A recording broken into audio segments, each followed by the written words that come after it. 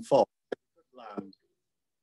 And then COVID obviously put the kibosh on the next one. So anyway, by the miracle of Zoom, I'm finally sort of in the Isle of Man. And I'm going to talk to you today about bees, which is kind of my favorite subject. I've been studying bees for about 30 years now, mainly bumblebees, although I do dabble in other insects too.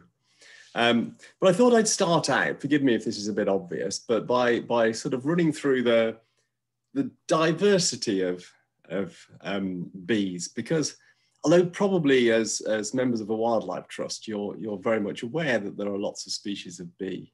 It's surprising how many people aren't. I think there are lots of members of the sort of general population who think there's just one species of bee and it makes honey and it lives in a box. Although if you ask them to draw it, they'll draw something that's kind of fat with yellow and black stripes, which clearly isn't the thing that makes honey and lives in a box at all. So there's a lot of confusion out there. But anyway, of course, the honeybee is a very familiar domesticated animal primarily. And there's only really one species of honeybee that is widely domesticated and kept around the world. But that's just one of 20,000 species of bee. It's extraordinary diversity. Actually, I've seen more recent estimates suggesting it's maybe closer to 25,000 species of bee in the world. So the bumblebees are my kind of speciality, which make up about 250 species globally, of which the UK has about 25. But then there's this incredible diversity of other species, and most of them are solitary, which is something that comes as a surprise to most people. These are insects that just live on their own. There's no queen, there's no workers. There's just a female bee makes a little nest and male bees buzz around trying to mate with female bees. So anyway, let me just warm you up by showing you some pictures of some of my favorite bees. So let's start off with this one. Gorgeous solitary bee. This is got the great name, the hairy-footed flower bee. It's a spring bee. It's out in April typically, and I won't tell you too much about them, but they're quite large for solitary bees. They're often mistaken for bumblebees, and they're called the hairy-footed flower bee because the males have these hairy feet. Only the mid legs, of course, they have 6 legs. It's the mid pair of legs that have the hairy feet, and we don't really know why. But when they're mating, they stroke the face of the female with those hairy feet, and she seems to enjoy it. Anyway, lovely, rather handsome bees to keep an eye out for. Then at the moment on the wing, I've got in my garden, I've got these wool carder bees, which is another solitary species. They're named because the females collect wool and hairs from hairy plants. They particularly like to visit lamb's ear, which is Stachys byzantina is the Latin name. Which is a common garden plant, and they love it, and they use it in building their nests. The males of these bees are really aggressive, actually. They're one of the few bees that are territorial. They guard patches of flowers and attack any other bee that dares to come into them, including bees much bigger than themselves. Then there are bees that don't look much like bees at all. This is a type of cuckoo bee, and actually, of the about 270 species of bee in the UK, there are about 60 of them are cuckoo bees. So they are bees, but they've become parasites on other bees, just like the bird, or more or less the same. So this species and most of the other cuckoos, they look for nests of solitary bees. And when the female bee is away, the cuckoo dashes in and lays her own egg, which hatches very quickly and the tiny little grub has enormous mandibles, jaws for murdering the host's offspring, and then it eats all their food. So, you know, it's all part of life's rich tapestry. We shouldn't think any less of them, but it seems a little harsh on the host. If we go beyond Britain, there are some really amazing bees in the world. Now, I have to confess, I've never seen one of these. This is a blue carpenter bee from China. One day I would really love to see that. Just one more of the world's bees. This one is one I have seen. This is an orchid bee from Central and South America. They're called orchid bees because the males visit orchids, and the males have swollen, hollow hind legs. You can see the little inset there. And they visit the orchids and they collect the floral odors and they stuff them in their legs and make a kind of floral, their own perfume. And then when they find a female bee, they wave their legs at her and hope that she likes the perfume they've created. Beautiful things as well. It's kind of like flying jewels. If you're getting into bees and you want to identify them, one of the many, it's not easy, I must admit. Lots of them look rather similar to one another. And also there are lots of creatures pretending to be bees, which adds to the confusion. Now, a lot of those insects are flies. There are a lot of flies that have evolved to mimic bees. Now, I have to say, this picture here is of an insect, which is a fly. It's not actually a very good mimic of a bee at all, so it's quite embarrassing. It must have been absolutely infuriating for the authors of this book, Bees of the World, that the publishers decided to put a picture of a fly on the cover. They fell for the fly's mimicry. And apparently they printed 4,000 copies before Chris O'Toole saw one, and I can just imagine how livid he was. Sadly, he just died just a few weeks ago. Anyway, there are some wonderful mimics of bees. So there's one of them, and I'll leave you to work out which one is the bee and which one is pretending to be a bee. But that's a rather beautiful species that we get in the UK. So anyway, then on to the bumblebee, which is my kind of speciality.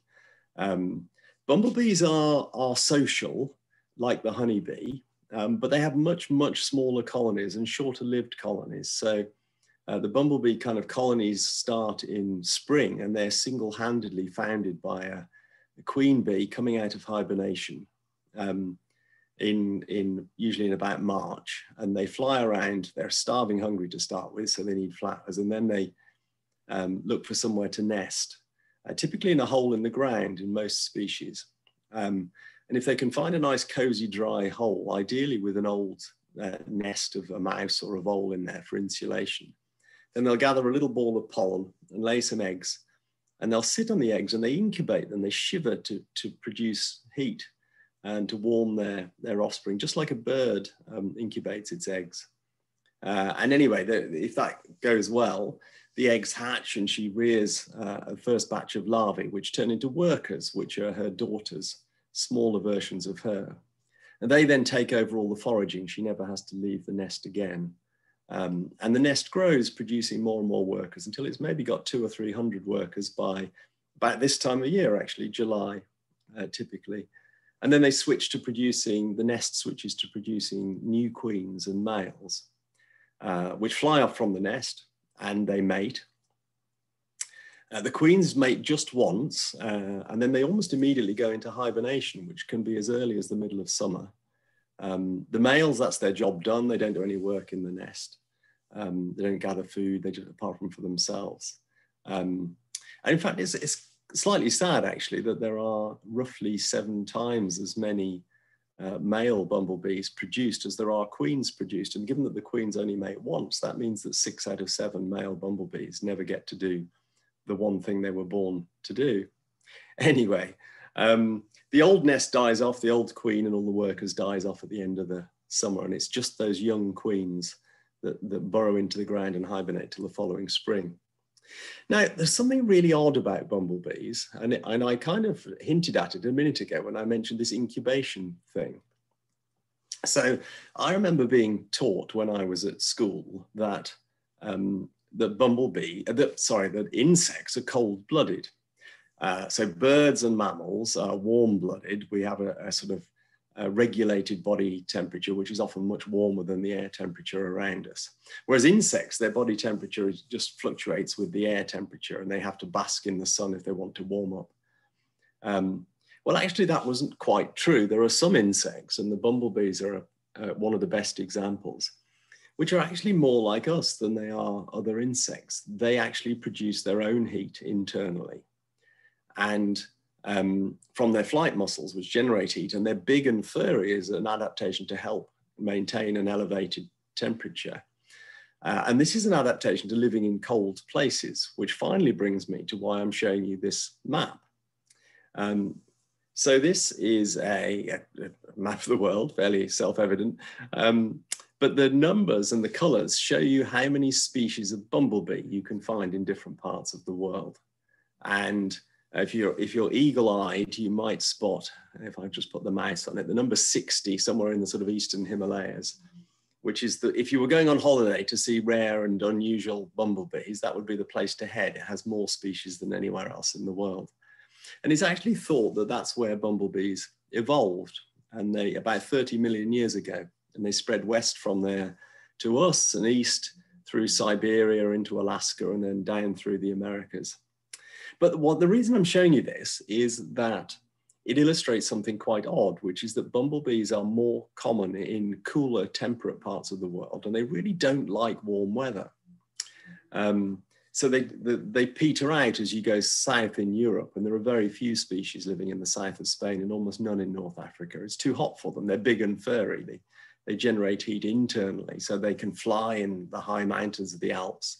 They can live up into the Arctic Circle. There's a species called Bombus polaris, which lives its whole life cycle in the Arctic Circle, where it's too cold for most insects to fly, but these bumblebees can do it easily. So a bumblebee, when it's active, has to maintain a temperature of between about 30 and 35 degrees C, which is quite similar to ours. And this is an infrared picture of a bumblebee. And you can see the thorax there, kind of glowing white hot. Obviously not literally white hot.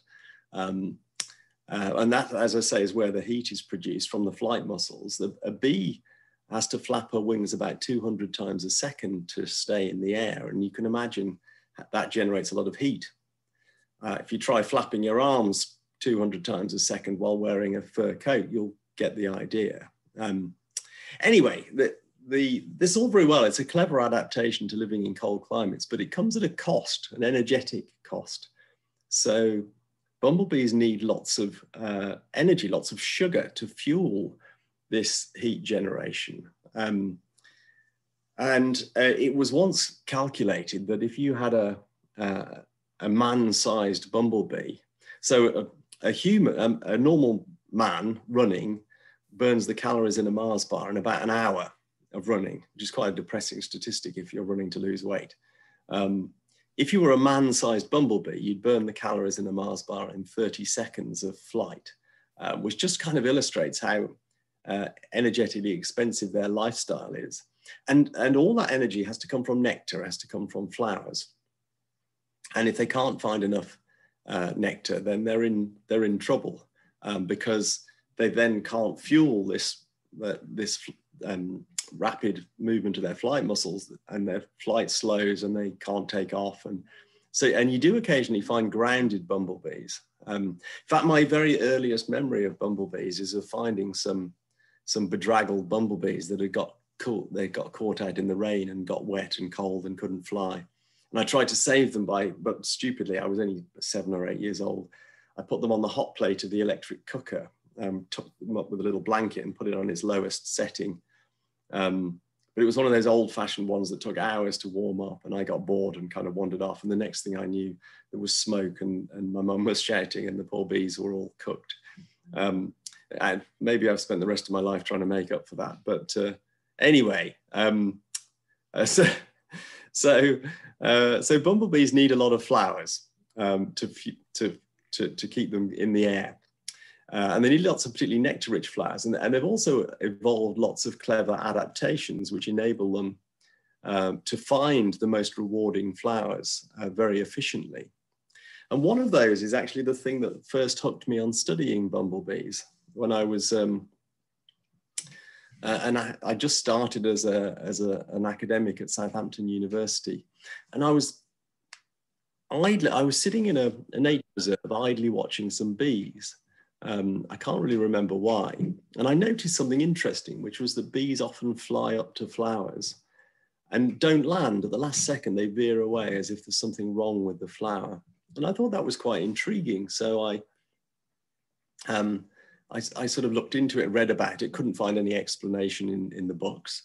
And And in fact, I ended up spending 5 years studying this with my PhD student at the time, Jane Stout. And it turns out they sniff flowers as they approach. And if they can smell the smelly footprint of a recent previous bee visitor touching the flower, they know that the previous visitor will have taken the nectar and the pollen. So there's no point in landing. So it's just a clever mechanism to enable them to forage that little bit more efficiently.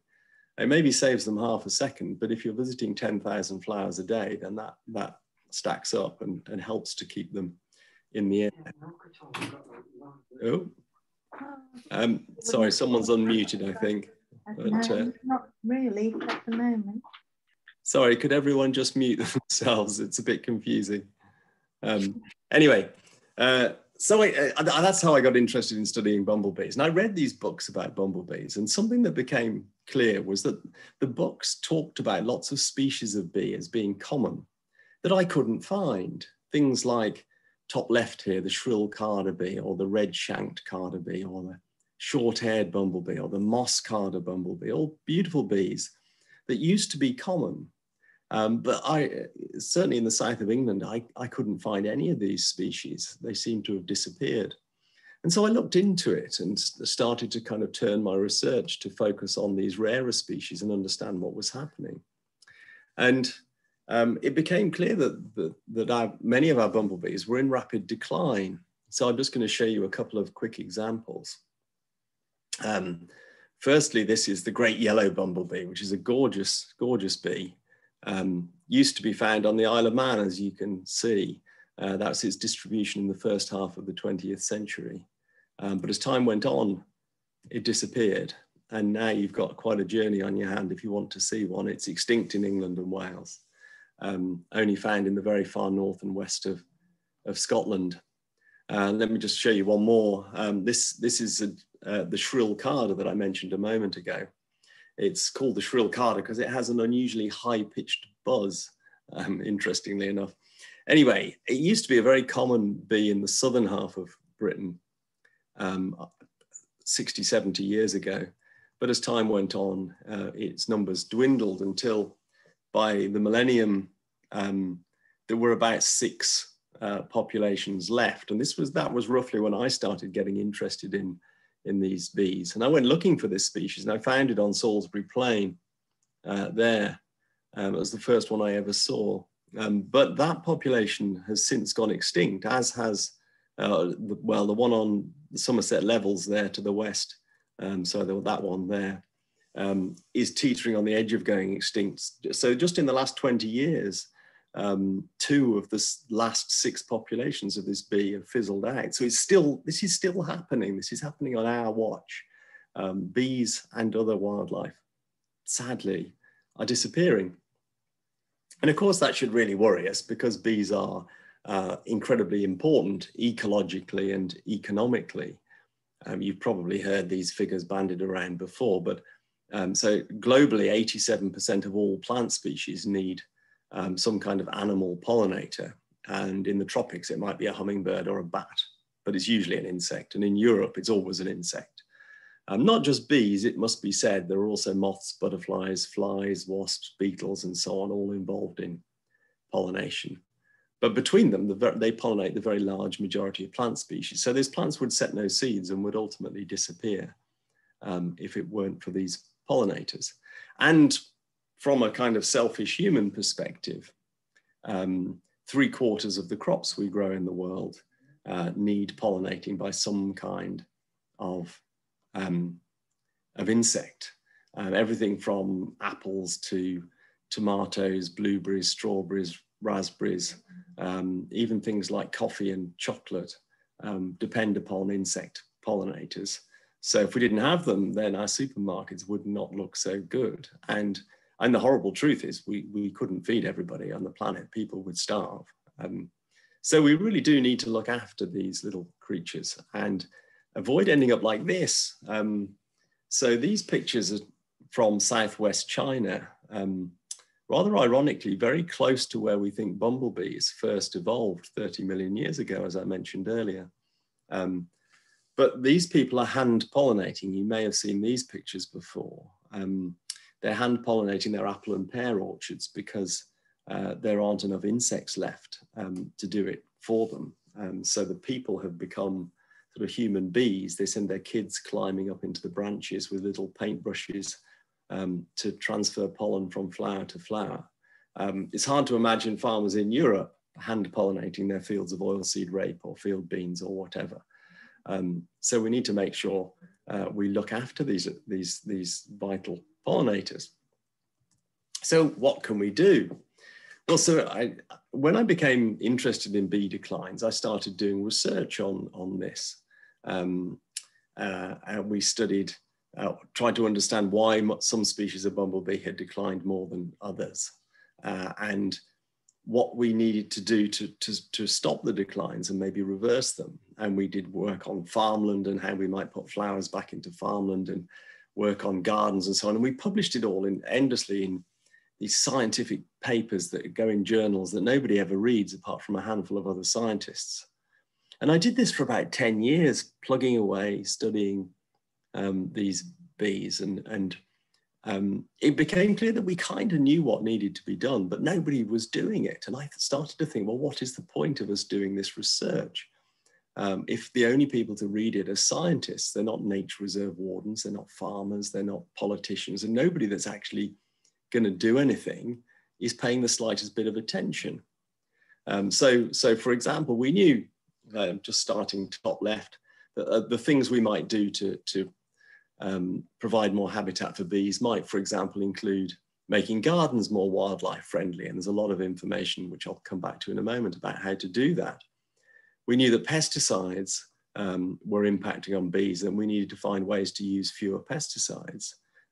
We knew that we really needed, one of the big drivers of bumblebee declines was the loss of flower-rich grasslands, hay meadows and downland and so on, and they can be restored and recreated.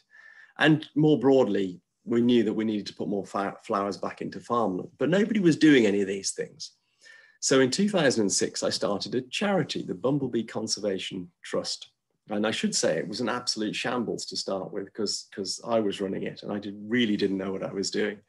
But it stumbled along and it slowly grew. And eventually I stopped running it, and it became much more professional and has since done much better, and is now a thriving organization with 12,000 members. And I could highly recommend it. If you're interested in bumblebees, do look online and consider joining. Anyway, yeah, it's got 42 staff at the last count, and it's creating habitat all around Britain for bees. So for example, this is the very first nature reserve that the Bumblebee Conservation Trust was involved in creating. This was previously an improved grassland with hardly a flower in sight. And this was the first year it was sown with wildflowers. And it was just amazing to walk through this meadow full of flowers and know that it wouldn't have been there if it hadn't been for the work of the trust. And it was just alive with bees, absolutely beautiful. And it's still there. This is in Scotland, in Vane Farm Nature Reserve. But there are lots of others. Anyway, I won't tell you more about the work of the trust. Do look at the website if you're interested. Most of us don't have a field we can plant full of flowers, sadly. Great if you do. But many of you listening will have a garden. And so I'm going to say more now about what we can do in this area, because I think this is something that lots of people can engage with. You know, lots of these big environmental issues like climate change and tropical forests being chopped down and so on, you feel completely helpless. But insect declines are different, because we can all get involved. And the good news is that most insects haven't gone extinct yet. They could recover, and recover really quickly if we provide them with habitat. And we can get involved in doing that in our local area, because they live all around us.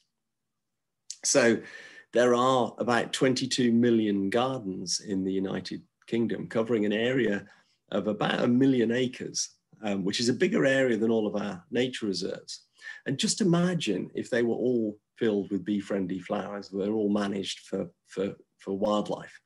And if we could add in the road verges, the roundabouts, the parks, the cemeteries, all the other urban green spaces as well, then that could create a national network of habitat for wildlife, not just bees. And I think this is really exciting. And the thing is, it's already happening. This isn't just a pipe dream. There are lots of people doing this right now, planting their gardens full of bee-friendly flowers and so on, reducing their pesticide use. Rewilding their garden a little has become a trendy term.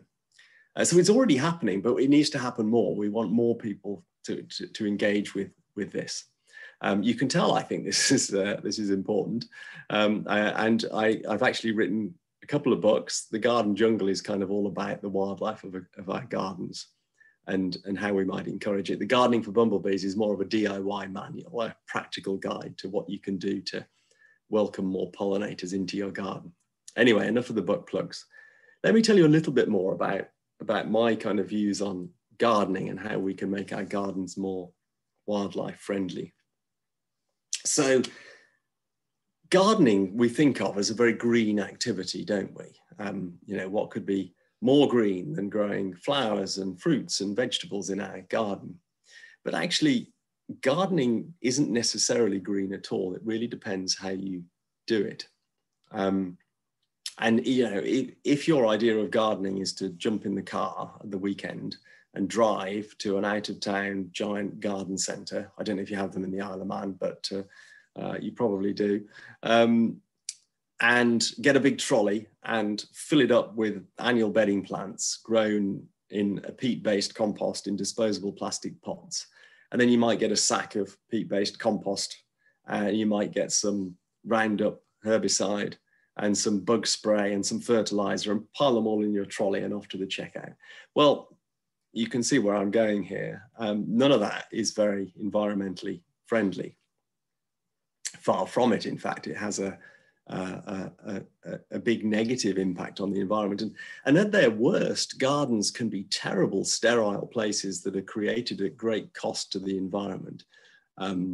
This is an extreme, of course. This is a garden covered in plastic grass. But while some of us are championing wildlife gardening and rewilding, there is a growing trend to cover your garden in plastic like this and put down a plastic lawn. It's terribly depressing. You can even buy plastic wisteria to pin to your fence or your house, which of course flowers for 12 months of the year. What's not to love? It just depresses the hell out of me, to be honest, that people think that's what a garden should be like. And of course it doesn't have to be. Gardens can be teeming with life. They can be amazing places. And nothing illustrates that better actually than a lovely book written by a lady called Jenny Owen about the wildlife of her garden. And the reason I mention her, she lived in Leicester in quite an urban area, and she had a small garden of about 1/8 of an acre, so nothing special at all. But she spent 35 years cataloguing every species of animal and plant she could find. And after 35 years, her final total was 2,673 different species of animals and plants, of which nearly 2,000, 1,997 were different types of insect. So there is this extraordinary biodiversity living right under our noses if we just do a little bit to encourage it. You know, it's almost like a rainforest. It's amazing how many species can live in our gardens if we manage them the right way.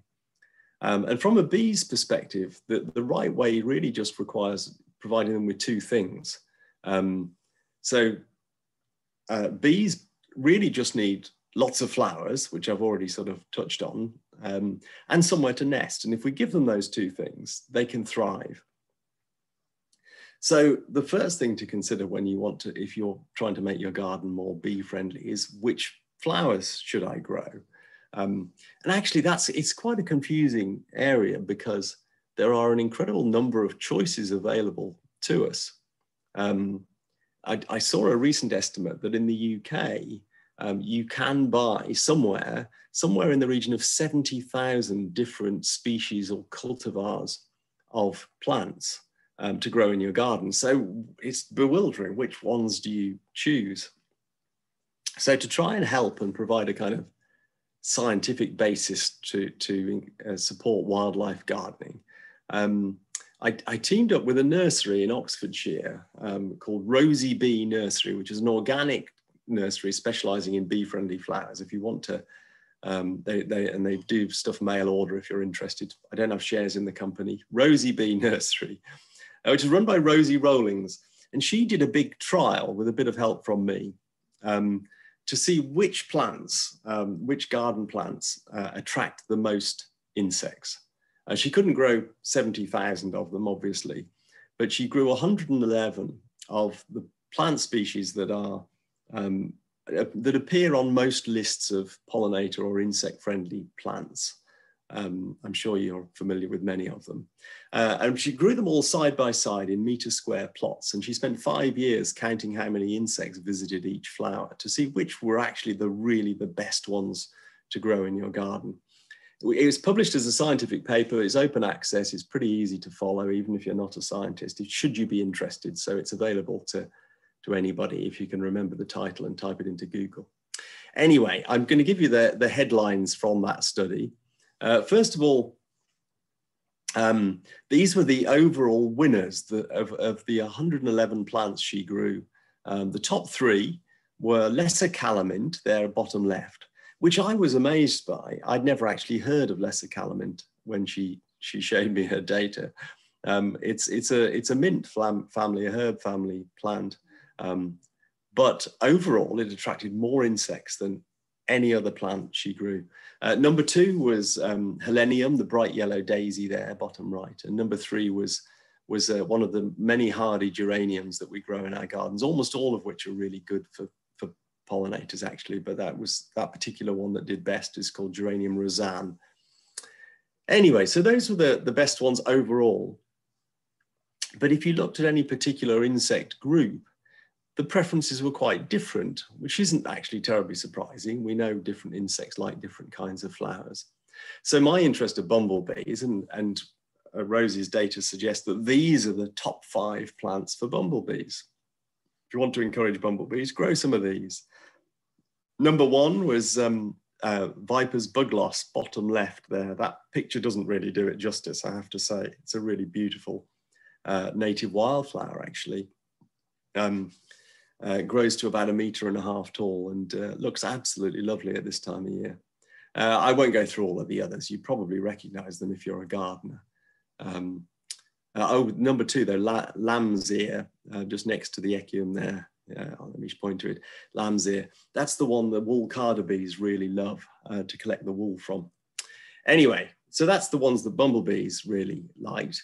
One other result from her study was that native wildflowers native to the UK tended on average to be more attractive than non-natives. It wasn't a huge difference, and there are some exceptions. There are some really attractive non-natives for bees, but overall, wildflowers seem to be better. So it's a useful rule of thumb. Grow wildflowers if you can, if they fit into your garden planting scheme or whatever. And many of them do, and many of them look absolutely beautiful. So the top 3 wildflowers were marjoram and the Viper's Bugloss I've already mentioned, and greater knapweed there, all of which are beautiful plants to grow in your garden. Which kind of brings me on to an interesting topic, which is that of weeds and our attitude to weeds.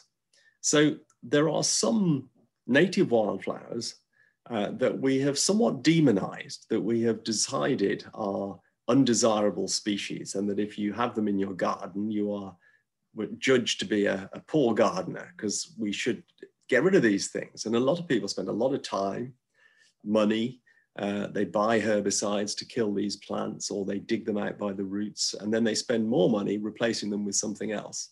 When actually, if you just stand back for a minute and try and forget what you've been taught about these plants, they're beautiful. They're native wildflowers. They're really attractive to insects. I'm sure you recognize all 3 of these species: dandelions, spear thistle, ragwort. I grow them all in my garden, and they're wonderful, and they're beautiful, and they attract lots of insects. So you can get rid of all the weeds in your garden just like that by calling them wildflowers and being done. And I would urge you to try to be at least a little more tolerant of these plants. You can save yourself an awful lot of time and effort, and the insects will thank you.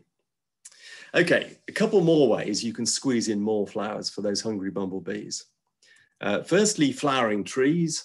If you've got room, if you've got a big enough garden, flowering trees provide a wonderful glut of food for insects. I filled my garden, I've got about 45 fruit trees, apples, pears, cherries, plums.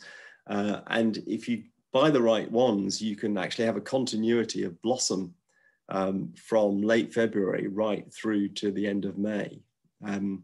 Of course, you need a lot of room for that.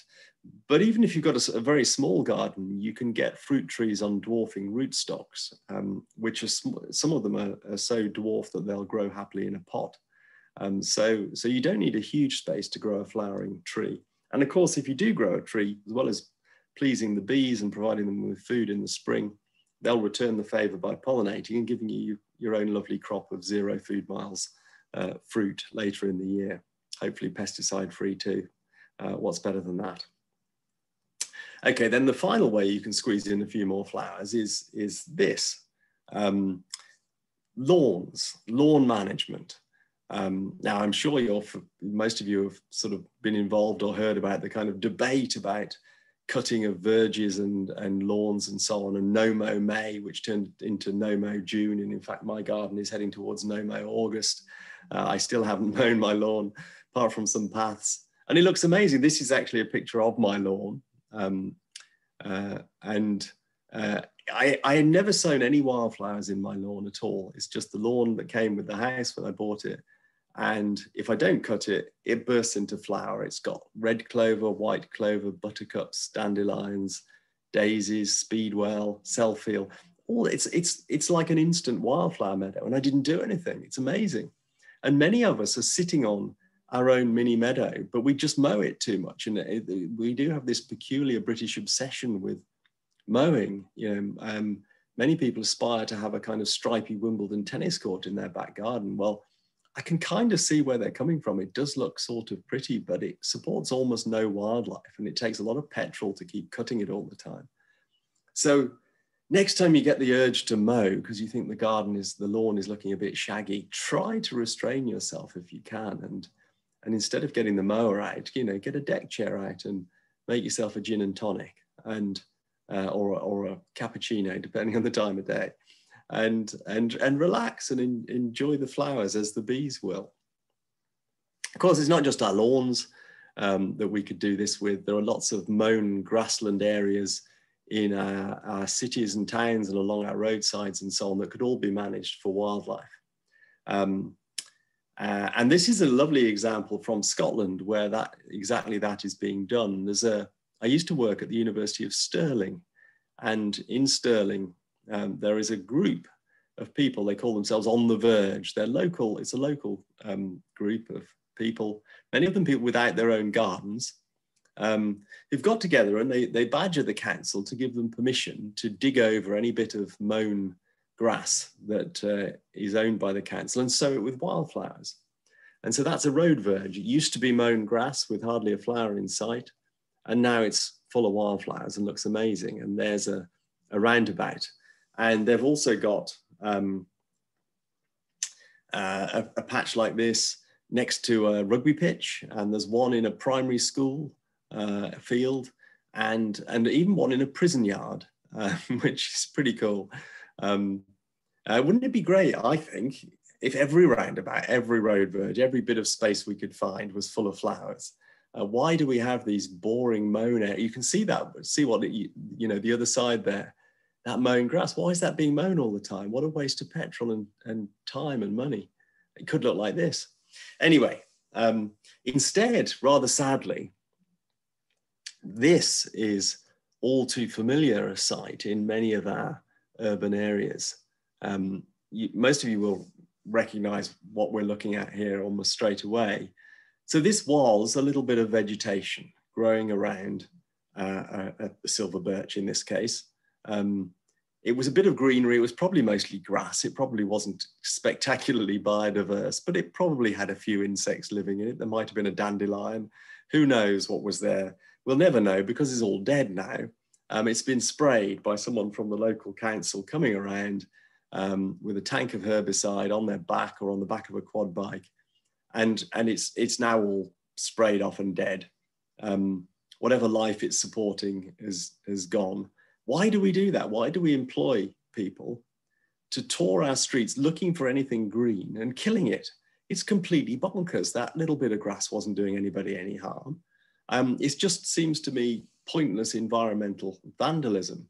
And to make matters worse, the chemical being used is almost certainly Roundup, which has the active ingredient glyphosate, which has become probably the world's most controversial pesticide, primarily because, well, there's evidence that it's toxic to bees and it's harmful to soil health. But most famously, there's pretty good evidence that it causes cancer in humans. And there've been some very high profile court cases in the United States where the plaintiffs have, in 3 cases so far, all people who had cancer that they linked to occupational exposure to glyphosate, all of them won their cases against the manufacturer and have got payouts in the billions of dollars. And yet we're still spraying it in our streets, on our pavements, even on children's play areas in parks are commonly sprayed around the play equipment to get rid of tall weeds.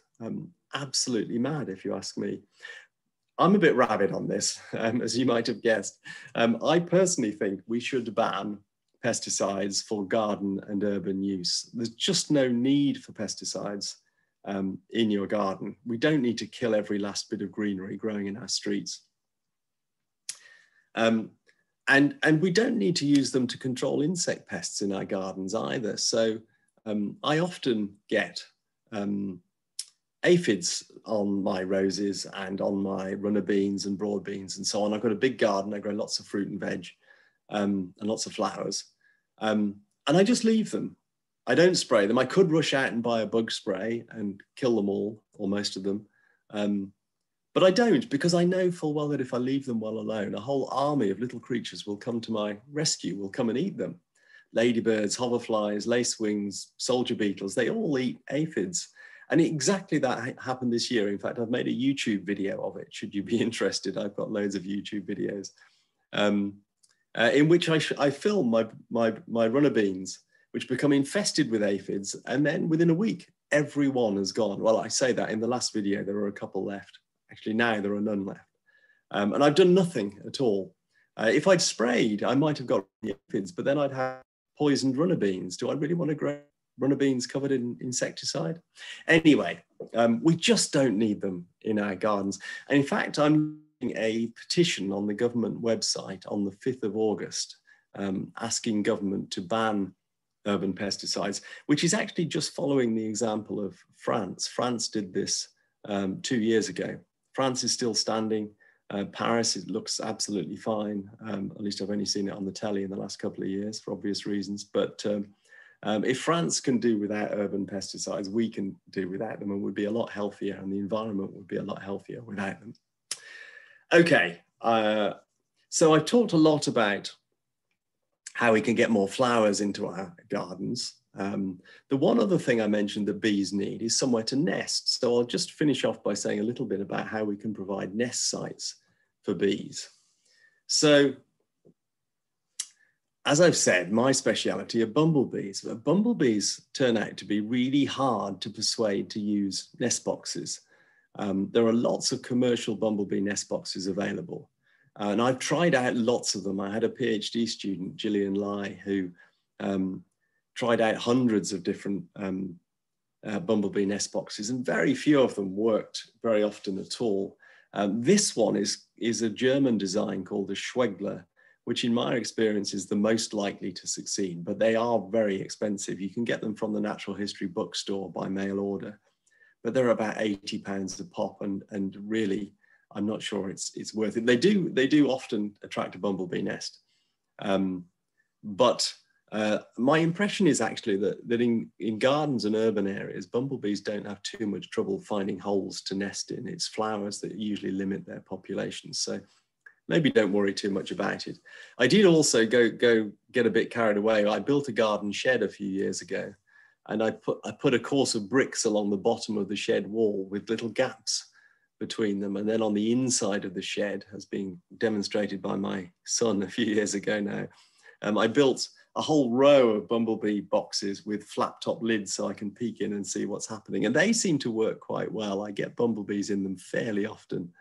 I've got 13 of those in a line, and most years I get 2 or 3 occupied. But it's taken a while, and it's building an entire shed so that you can have some bumblebee nest boxes seems excessive. What is much more practical and easy for most people is to make a bee hotel for solitary bees. So many of our solitary bees like to nest in horizontal holes, and it's really easy to provide them with those. This ugly thing on the left here is a bee hotel I made just by drilling holes in a post. The post's a bit rotten, so it looks awful, but it worked. 8mm holes or thereabouts are good. And actually within 20 minutes of starting drilling, this was a few springs ago, I had a red mason bee coming to investigate, and pretty quickly a whole colony had moved in. And then, so the mason bees are on the wing in fairly early spring. They're great pollinators of fruit trees, by the way. But then later in the year, at about this time of year, you get leafcutter bees using any holes that are left. Leafcutter bees are named, not surprisingly, because as you can see, they snip snippets of leaf and carry them back and take them into the tunnels, and they sew them together with silk to make a little leafy tube that they then put pollen and lay their eggs in. Gorgeous things to watch in the garden. You can make much more attractive bee hotels than mine. These are some homemade designs made from sawing up bits of bamboo cane, which works pretty well. Or you can buy all sorts of designs of bee hotel, and most of them are reasonably effective. This is one of my favorites, actually. This is made by a company in Liverpool called Nurturing Nature. So it's a one-man company run from a garage, I think. Anyway, but they make really good solitary bee hotels. And I say they're really good, they work, but they also have the added advantage of having a door. So there you go.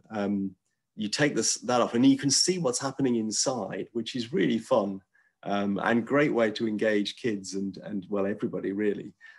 Because normally, of course, with a bee hotel, you've no idea what's going on inside the tunnels, but you can see here, these are all the offspring of mason bees. So they're called mason bees because the mother makes little clay walls, builds little walls between each of her offspring.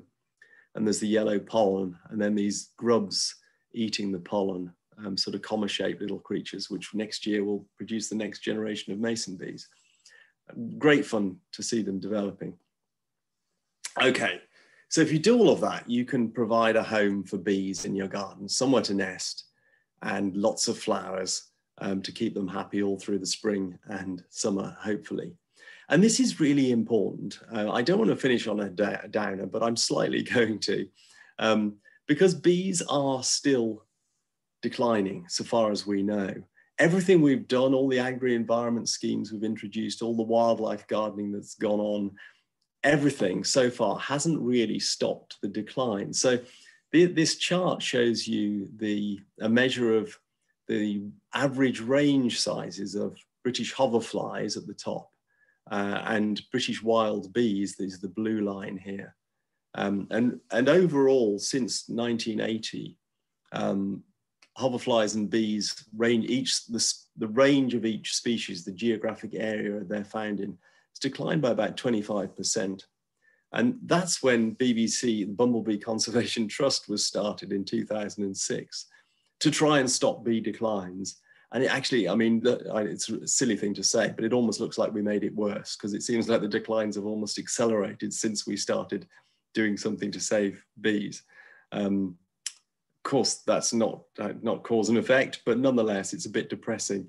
So this really is serious. Our bees are in trouble, and we need to help. We all need to do everything we can to pull out all the stops before it's too late, or else we really will lose a lot of these species. And more broadly, I don't want to be too dramatic, but there is a real danger that future generations will end up living in a really impoverished world that's lost most of its natural beauty and a lot of its natural resources, and life will be difficult if, for example, there aren't enough insect pollinators. So let's all do our bit, and let's start by looking after all the insects that live in our gardens.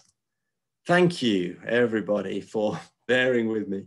One final book plug. I have a new one, Silent Earth, which is out on the 5th of August, just a few days away, which is all about, more broadly, about insect declines, why insects are important, and what everybody can do to help. Thank you all for listening. Thank you, Dave. In the Zoom tradition, I think I'm going to ask everyone to give a round of applause, those that have got their cameras on. Right, we have some questions. I'm going to give the opportunity for people who've put the questions into the chat room to actually ask them themselves and switch their microphones on. So the first one is Jane, please. Jane, Jane Prescott, could you come in with your question today? Hi, thank you very much for that, Dave. Having read your books, it's been an absolute delight to hear you.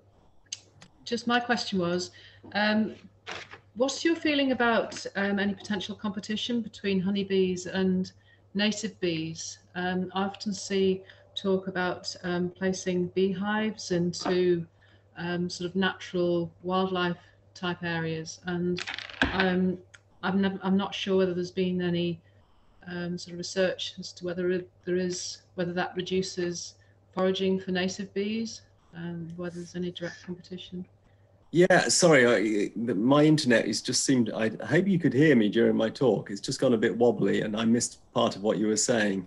But is there competition between honeybees and wild bees and other pollinators? I mean, yes, the blunt truth is there is clear evidence that there really is competition, and that if you have too many honeybees, then they strip all the resources, and that does have an impact on bumblebee nests and other wild insects that also need the same resources, the nectar and the pollen. You know, this is not to have a go at honeybee keepers at all. Honeybees are really important for crop pollination and for producing honey, which most of us love. But we just need a little bit of common sense. You know, if there's for example, a rare wild bee species on a nature reserve, then you shouldn't put honeybee hives there, because that will probably impact on it. But there's you know, plenty of places where we can have honey in urban areas, in farmland and so on. So I don't think it's a problem. It just requires, you know, a little bit of kind of compromise and application of common sense. Thank you. Thank you very much.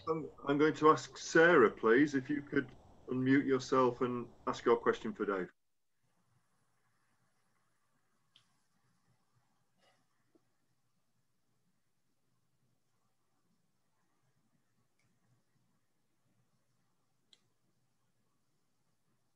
I've realised which Sarah it is now. Hello, I can see you struggling to unmute. You're off.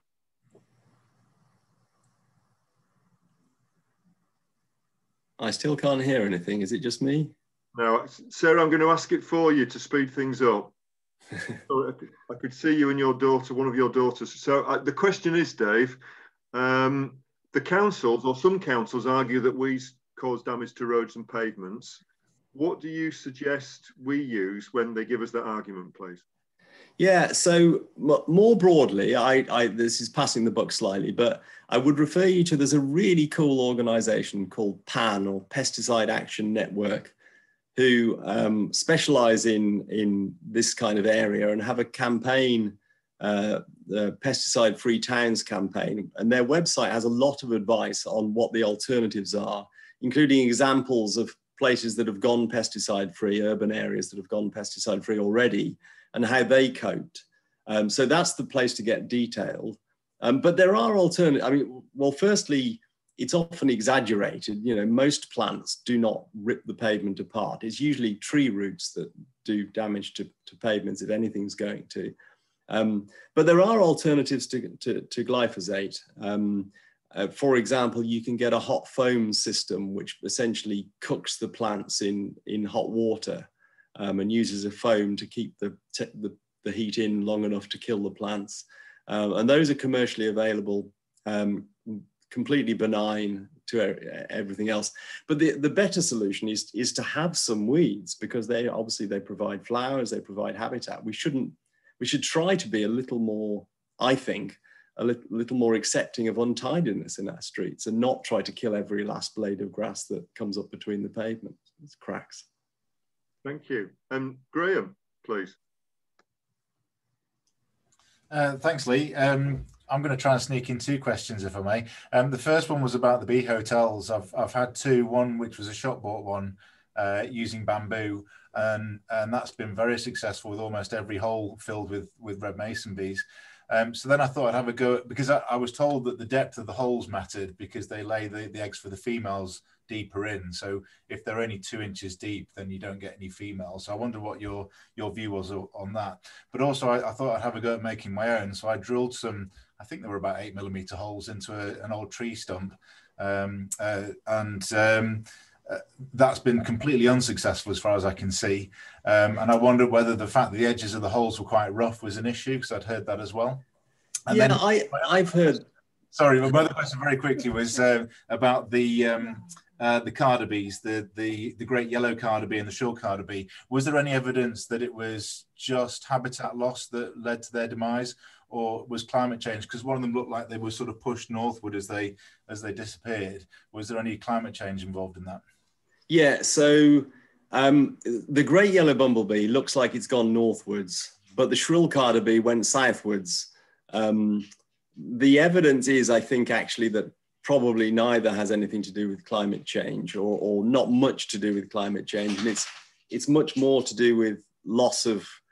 They're both species of species-rich grassland. They're meadow species that used to thrive in hay meadows and chalk downland, places rich in clovers and so on. And those are the places they've retreated to. But the great yellow was always a much more northerly species. So it's contracted to kind of towards the core of its range, which was always in Scotland.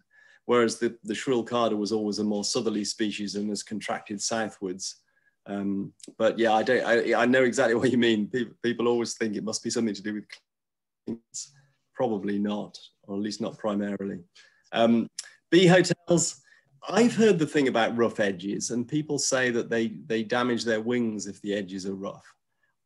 I've never seen any scientific evidence to support that, but it may well be true. Although, bees manage with all sorts of random holes in the wild that aren't polished, or, will sometimes have rough edges. They'll nest in snapped off bramble stems, for example, which, nobody's cut a neat break there. So I'm not sure it's such a big deal. I certainly find that I've made a bee hotel by drilling lots of holes in a piece of wood. I did my best to make the holes, but they're not perfect. And that has been used. So it seems to be there's a lot of luck involved as to whether a bee hotel fills up or not. Depth is definitely important. Firstly, as you mentioned, because they always put the females at the bottom of the holes. And if it's not deep enough, there aren't any room for females. And obviously from a population point of view, that's disastrous. But also because if you have woodpeckers, which I do, they love eating baby mason bees. And they'd use their spiky tongue, and it will go in about 5 or 6 centimeters. So all the ones near the entrance stand a really high risk of being eaten at some point over the autumn or winter. But if the hole is deep enough, at least some of them, and that'll mostly be the females, will survive. So as deep as possible, yeah, it's quite difficult with a drill to make a really, really deep hole, but the deeper the better as far as the bees are concerned. Thank you. Viv, I'll bring you in, please. Hi, thanks, Dave. That was fantastic. I'm always a bit worried about the balance between getting the flowers to grow in a meadow and leaving it for insects. So at the end of the summer, usually late August, beginning of September, the meadow's all mowed. But at the same time, I'm thinking of all the insects and animal life that's cut to pieces by the mower and the tractor and everything else. But if I don't cut it, then it becomes rank longer grass and less flowers. How do you deal with that balance? Yeah, it is very difficult, and it always seems wrong to go in with a tractor or whatever and mow it flat when there are still lots of insects in there, and sometimes there'll be some flowers still in August or whenever you cut. But of course, traditional hay meadows were managed by cutting usually earlier than that, often would have been in early July, even late June, depending on what the weather had been like. And it's that management over, I mean, often hundreds of years that created that flower-rich habitat in the first place. So you do have to cut, obviously. If you don't cut at all, then it will degenerate completely. One solution, if you've got the time and enthusiasm, is to leave a portion of it until much later in the summer. You know, so you do your main cut in, say, August, but then leave a quarter of the field or your lawn or whatever it might be right into as late as you can into September, which would give you an absolutely hopeless hay crop. It wouldn't have any nutritive value at all. But then change the quarter that you leave the following year so that it's not always the same quarter that's being cut really late. It's a right fiddle though, and most people aren't going to, you know, you can never ask a farmer to do that. But if it's your own little patch and you've got a tractor, you can play around like that and it probably helps. Okay, thank you. Ian's got a question for you as well. We hear about the advantages for humans of eating seasonally. Do you have to have a range of flowers that flower at different stages to satisfy your insects? I noticed in the range of flowers that were particularly successful, some are actually at different seasons. Yeah, so in an ideal world, you'd provide flowers right from when the first bees become active in late February, March, through to when bees cease to be active and all the bumblebee colonies die off, which is in about September. It depends on the size of your garden. If, you know, for many people that isn't possible. In an ideal world, not only would you provide a continuous banquet of flowers right through the year, but also you'd try to cater for the different pollinators that have different preferences. So you'd have deep flowers for long-tongued bumblebees like the garden bumblebee. So they like foxgloves and honeysuckle and so on. And you'd have shallower flowers for the shorter tongued bumblebees. And then you'd have really shallow flowers for the solitary bees and the hoverflies and so on. So it becomes a bit complicated, and you could get, you know, tie yourself in knots trying to provide food all the time for everybody. And you never do it in a garden unless you've, you know, got rolling acres and a lot of time on your hands. But whatever you provide is good. And of course the bees don't care where the garden fences are. So if there are times of the year when, you know, there are gaps in what you can provide, the bees will hopefully find something not too far away if you're in a village or a town. So, you know, don't sort of agonize too much over it. The time that's probably most critical is early spring, particularly for bumblebees when the queens come out of hibernation, sort of typically March, April, and they're starving hungry, and they have to single-handedly build a nest, which must, you know, so they're trying to incubate their brood, but they have to dash off every little while to gather some more nectar to provide them with the energy and to feed to their offspring. And we think that that's probably the most stressful time when most bumblebee nests die. So having lots of stuff, things like pulmonaria and crocuses and grape hyacinth and bluebells and so on to hit that early period. And I shouldn't forget to mention pussy willow is probably actually the biggest source of food in early spring for bees. Then, you know, that's probably the most vital thing you can do. But lots of flowers, as many as you can, is really the answer, I think. Thank you. Thank you. There's another question from Jane about glyphosate, but I think you've answered it with the hop foam. But Dave, for my own benefit, because I didn't scribble it down, if not for the others, what was the name of the organisation you mentioned that's in terms of urban pesticide reduction? Yeah, Pesticide Action Network, or just sometimes known as PAN. It's an international organisation, but it has a UK office based in Brighton, actually near me.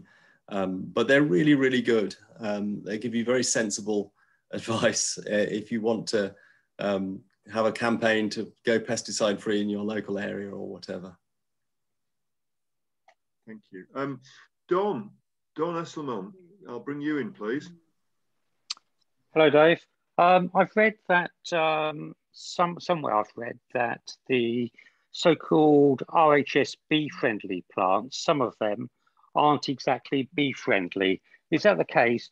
And also, I've noticed in the some of the plant companies' brochures, catalogues, that they're advertised as pollen-free plants. Why would people develop pollen-free plants? So you're absolutely right. What you read was based on some work we did 3 years ago, where we drove around all the local garden centres on all the big chain DIY stores, and we bought a selection of plants that were being sold as bee friendly. So a lot of them, as you mentioned, use the RHS's Perfect for Pollinator logo, or some have their own logo with a bumblebee or whatever. And garden centres use it as a marketing tool. They flag up the plants that are attractive to pollinators. And obviously that's those of us that want to make our gardens attractive to pollinators will buy those plants in preference, which all makes perfect sense. So we bought them, and tested them for pesticides because we had a suspicion that we would find them, and we did, lots of them. So nearly every plant we tested had at least one pesticide in. The worst was a little heather plant that had no less than 10 different pesticides in it. It had 5 different insecticides and 5 different types of fungicide in one little plant. And it was being sold as bee friendly. Broadly, 75% of the plants we tested had one type of insecticide or more in them. And 70% contained things called neonicotinoids, which many of you will have heard of.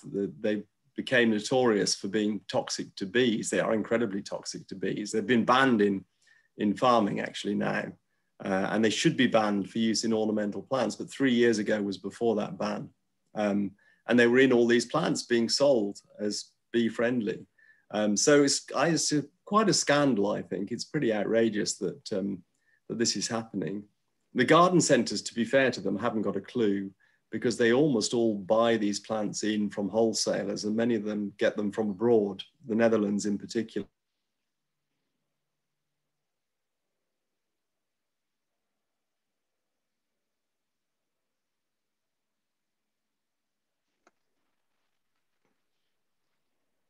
I think we've frozen Dave out, but let's just give him a chance to return. And while we're waiting for Dave to return, we've still got potentially another sort of, say, 10 minutes. There's one more question in the chat. Oh no, sorry, I've got 2. Thanks, Kate. I've got 2 more questions. We've probably got room for one more. So if there's one more of you thinking about asking a question now, if we can get Dave back, I think we'll take 3 more questions. So don't be shy. And let's hope we get him back. Yes. Dave, you might want to mute.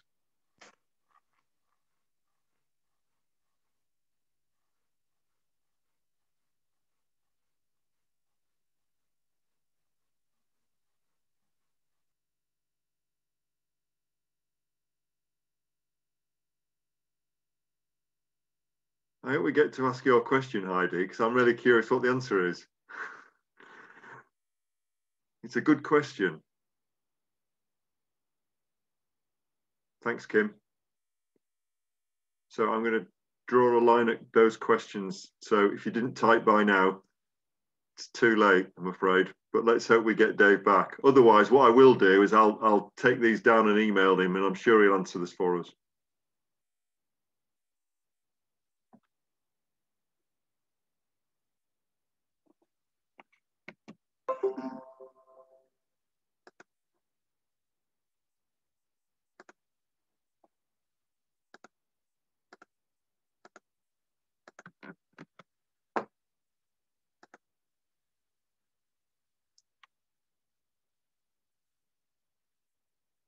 I'm gap filling, but as an ex-nurseryman that used to grow lots of plants, I find it fascinating that these plants can be badged up as bee friendly when they have no sort of provenance in terms of the pesticides that are used on them. So very interesting. And I can see Dave's back. Well done. I don't have to gap fill anymore. So Dave, I've got 3 more questions for you.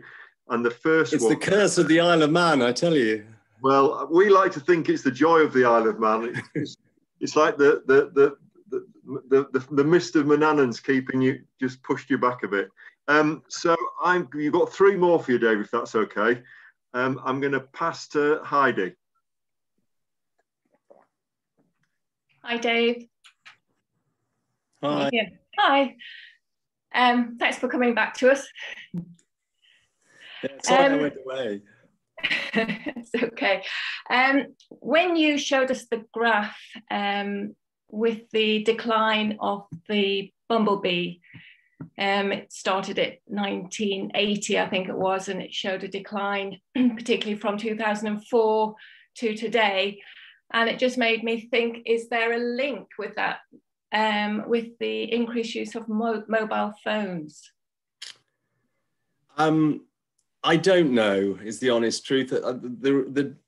I'm not aware of any good study on this. There have been some pretty rubbish studies that aren't very convincing. So there was one I saw where they put a mobile phone in a honeybee hive and then showed that it seemed to cause the bees some disturbance, and they did more piping, which is something they do when they're stressed. It's funny little noises. But it was totally unreplicated, and in any case, people don't normally put mobile phones inside bee nests. So what it really means, I don't know. There's a lot of concern at the moment about 5G and what impact that might have on wildlife. And I think there is reason to be at least a little bit concerned. It seems that it hasn't been really thoroughly tested to be absolutely sure it's safe, which is worrying given that it's being rolled out all around the world. But again, I've not seen any concrete evidence one way or the other, really. So it's a bit of an unknown. Sorry, I wish I could. I was just curious. Yeah, I wrote about it in the new book, Silent Earth, as best I could, but I ended up sort of sitting on the fence, really. Sorry. All right. Thanks, Dave. Kate, please. Hi, Kate.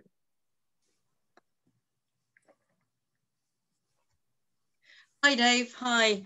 I've got a little urban garden, and I've stuffed it full of as many flowers as I can, and I do get bumblebees in. It's a great pleasure. It often feels like a drop in the ocean. It would be, I kind of feel that it's a bit depressing hearing how insect declines are progressing. And it would be nice to know that the farming movement is making some effort towards reducing this. So I just wondered what you thought about regenerative farming. The Nature Friendly Farming Network, for instance, is active in this area.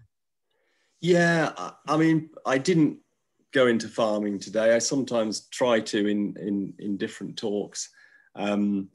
I mean, clearly we can only do so much in urban areas. I know exactly how you feel. I've got a big garden, but it's still a drop in the ocean. You know, farmland covers, I think it's 70% of the UK. And the big driver of bee declines has been the intensification of farming. The way the landscape has changed, you know, bigger fields, bigger monocultures, more pesticides, more potent pesticides in recent decades.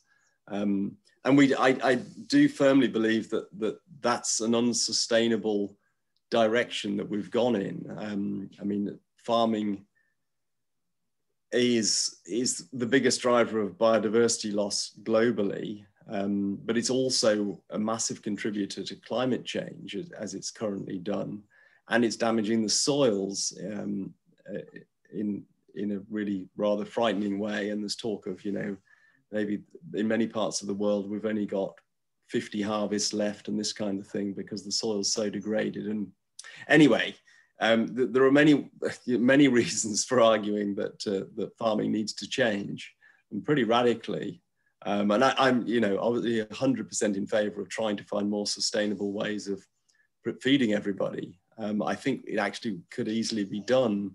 The current system is also incredibly wasteful. You know, we waste about 1/3 of the food that's grown in the world, and then we feed about 1/3 to livestock in intensive animal units, which is not a very efficient way of feeding people. So we need to look at that.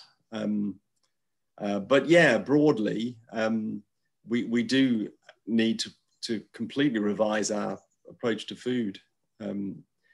And I kind of was quite excited when Michael Gove was, it seems a strange thing to say, but when Michael Gove was Environment Secretary, it seemed to make a lot of sense. He seemed to have some really good ideas. And but I'm somewhat concerned that the new agriculture bill and the environment bills both seem to be being watered down, and that I think we might end up with something quite similar to the status quo, which you know, will be a disaster if that's what we end up with. Time will tell, but I guess we still need to be campaigning as much as we can in that area to put pressure on government. Thank you.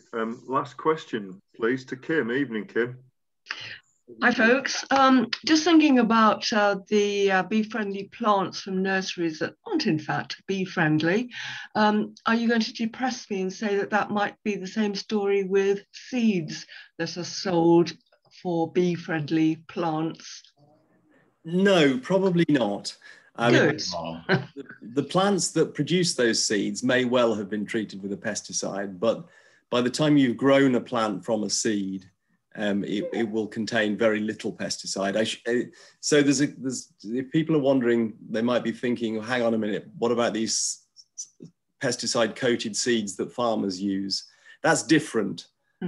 So if the seed is actively coated with pesticide in the way that, for example, wheat and oilseed rape crops are, then there will be a significant residue in the plant. But the seeds that are sold, the wildflower seeds that are sold, are not coated with pesticide.